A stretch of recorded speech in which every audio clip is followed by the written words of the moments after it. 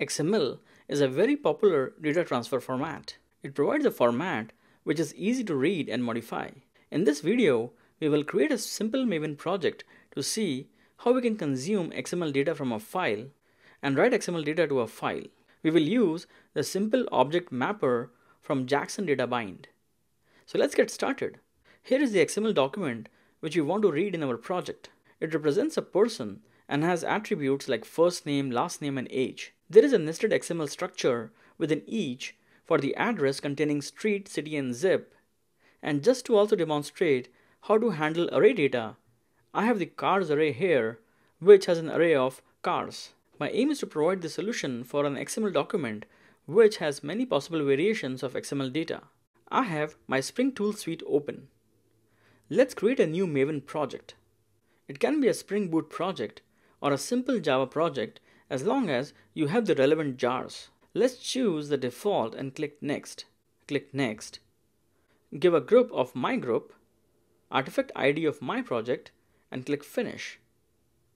Now, under the source main Java, let us right click and choose New and choose Package, call it Model, click Finish. So the first step is to create a simple Java object or Pojo to represent the XML file structure.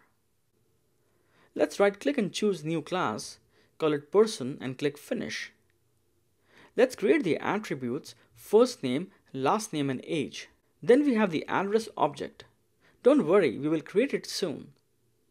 Next, we have a string array of cars. So this object represents the XML file. Let's right click and choose Source and then Generate Getters and Setters. Select All and then Generate. Now let us hover on Address and choose Create Class Address. Click Finish. Let us put the attributes of the address, the street, city, and zip. Right click, choose Source and then Generate Constructor using Fields and select Generate. Let's create a noargs constructor also.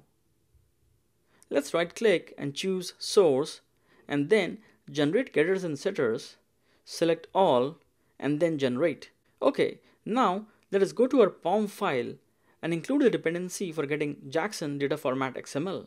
Jackson is a popular library for handling JSON in Java applications. The Jackson library is composed of components like jackson-databind, core, and annotation. Jackson-databind has internal dependencies on Jackson core and annotation. Adding Jackson data format XML will pull all these dependencies.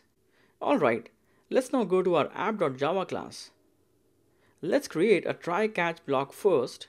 Jackson is typically used by means of an object mapper instance, which is a serialization mapper. Let's get started by creating an object mapper and create it as an instance of XML mapper. Next, let's create an input stream to get our file data as file input stream, which will read our file we saw earlier. Next, let's indicate the structure of our XML data using type reference, which indicates that it is a list of person objects. Let's fix the imports. Next, let's read the XML file and obtain the list of person objects by using mapper.readValue method, which takes in the input stream to read and then type reference to interpret it. So at this point, we have read the XML file and obtained the data.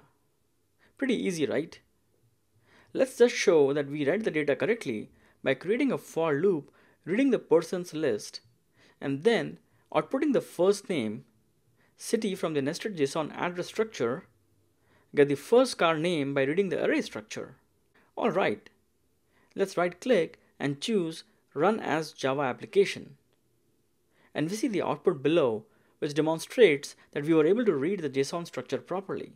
Now, instead of being present as child nodes, some elements may be present as attributes. So here, let us say age is an attribute. The Jackson library handles this for us. Let's go back and run the same code, and it can still find the value and prints it for us. Pretty cool, isn't it? Let's see how easy Jackson makes it to write XML to a document. Let's first create a person object, set its first name, last name, age, set its address, and set the cars array. Writing it to JSON is as easy as using mapper .write value, specify the file where you want to write it to, person.xml, and the object you want to write, which in our case is person. Before we forget, let's close the input stream. Let's run this application. Go back to our folder, and here is the file. And here we see the XML data. In this video, we saw how we can use the Jackson libraries to easily read XML data and write it to files using an object mapper. Thanks for watching.